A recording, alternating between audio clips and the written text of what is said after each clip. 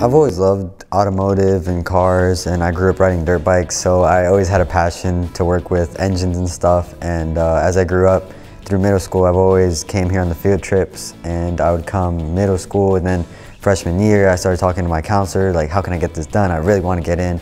And sophomore year, I finished all my credits for the most part, and I told him I'm coming to Edison. From the beginning, you start out with safety, and you start with how to use a jack stand and the right lifting points, just to make sure that safety is #1 priority before you take a step into the automotive world. And as you go on, you learn more about changing oil, what happens with the color and what it means, and you do tire rotations, you do spark plugs, you do belts, you learn a lot.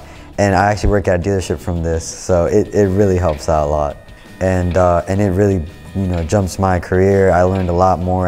I'm competing with guys that are 21, 22, and I'm doing a little bit more than them. Well, I want to do mechanical engineering, so before I get into engineering cars, I want to see the flaws in them, and I want to see what's wrong with them and how we can make them better.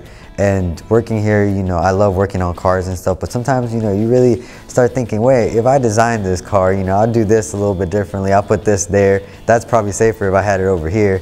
And it really helps out a lot. And, it's just following through with it. It's just, you gotta make a plan and you just gotta check it off as you go. I think if anyone's interested in it, they should talk to their counselors, they should talk to someone, an adult, make a field trip, sign up, come in and visit.